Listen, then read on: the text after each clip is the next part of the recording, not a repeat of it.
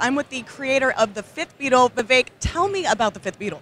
So The Fifth Beatle is a graphic novel, and we're also developing a feature film based on the graphic novel, and it's based on the life of Brian Epstein, who was the Beatles manager. Brian discovered the Beatles when they were not even the most popular band in Liverpool.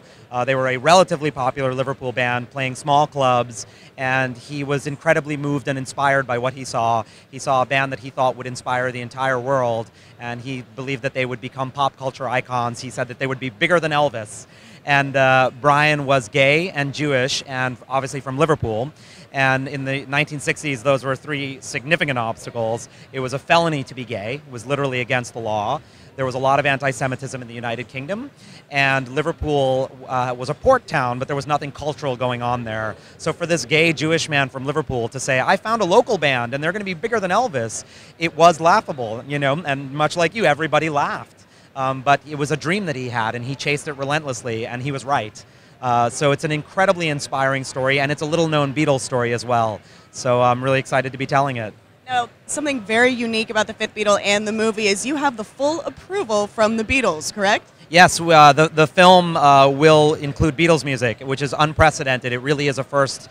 We have a deal that we signed with Sony ATV, who control the Beatles music publishing, which allows us to have access to the entire Lennon-McCartney Beatles music catalog for the film. We are literally the first film ever to have gotten those approvals and those rights. There have been other Beatles films, as I'm sure you're aware, and if you go back and look at any of those films, none of them have had Beatles music in it, so we're very, very honored to say that. And the film is knee-deep in development right now.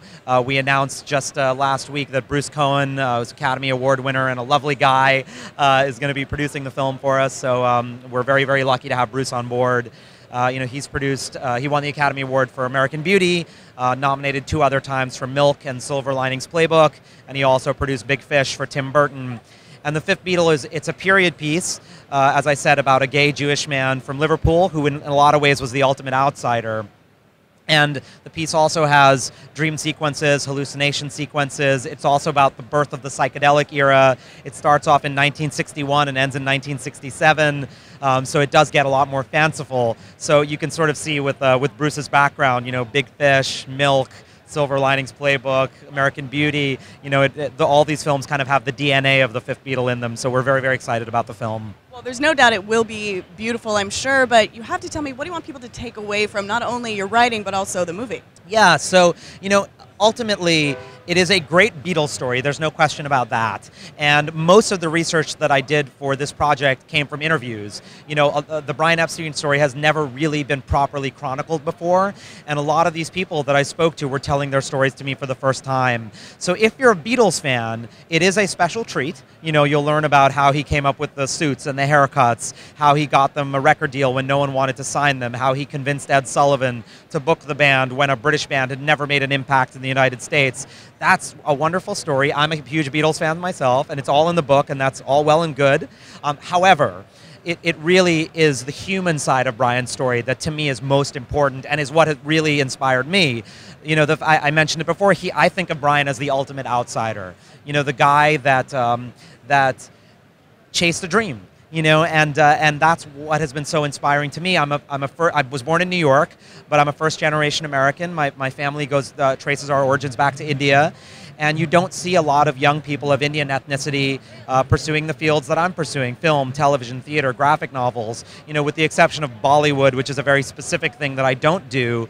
You know, I've also felt like an outsider in my chosen fields. So Brian Epstein's human story has been incredibly inspiring to me, and so I'm hoping that when people read this book and learn this story, that they will find themselves inspired to chase their dreams in much the way that Brian inspired me to chase mine. And the other thing I would like to say is that we also, I'm very proud to say, announced a partnership with Freedom to Marry, which is a marriage equality organization. You know, it was a felony to be gay in Brian's day and age, and these days, you know, more and more states and the United Kingdom are passing marriage equality for gay people, and I think Brian, you know, he would have been amazed to have seen that happening. So I also hope that people will finish this book and will have an increased awareness of the importance of that struggle and the difference that one gay man made in introducing the world to a band whose entire message was about love. So I'm also hoping that they'll walk away with a little bit more awareness of that issue. Well, I cannot wait to read it and watch it, so congratulations. Thank you so much. I appreciate the support. And it's coming out on November 19th. So November 19th, folks. yeah, thank you very much.